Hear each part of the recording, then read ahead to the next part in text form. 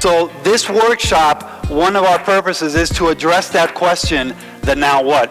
What happens when you get inspired but you have no tools to put into practice to communicate your product or your service to your customer?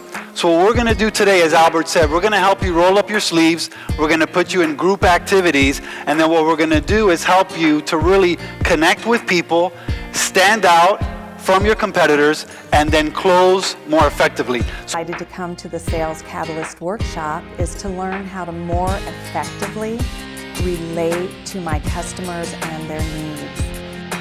And you really think about four things. You think about vision, think about strategy, think about problems, challenges, and obstacles, and you think about your business solution. And that's why I recommend Sales Catalyst seminars for anyone who is in the field of sales.